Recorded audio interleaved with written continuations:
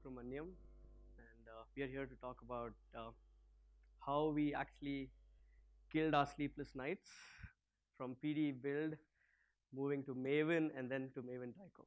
So this is actually an experience that we went through about a year and a half ago, and so we thought we would just do a quick talk on it. Right. So our topic is sleepless, sleep peacefully with Maven Tycho builds your product. So I'm from a company called as Ansett Consulting, and Subbu's from a company called as Everteam.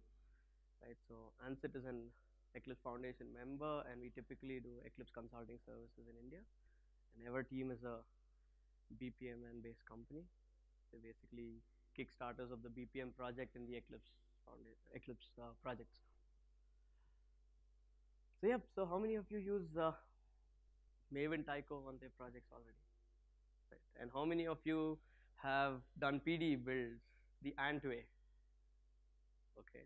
How many of you have done a mixed mode where you have PD builds that run on Maven with POM first approach?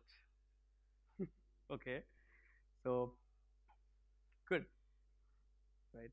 Like I always say in all my talks, the advantage of less people raising their hands is whatever we talk is right.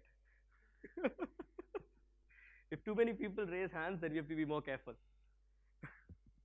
Right. So yep. So what's yeah. So PDE build. So what was wrong with PDE build? It was ant based, right?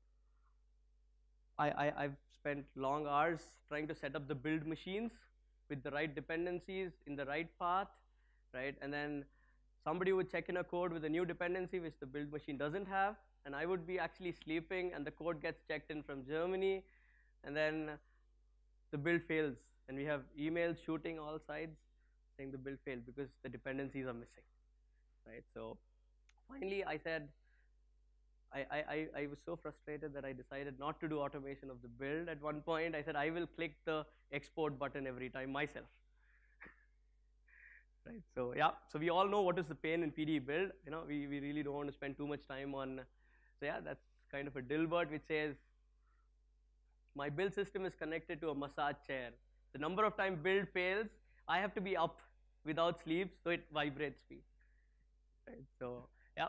So just on a then Ant improvised, right? So Ant moved ahead and went into Maven build, where the dependency management was a lot more easier, right? It would find what it wanted as long as we pointed to the right repositories, right? So that was good about it. But the problem with Maven, when Eclipse wanted to adopt it,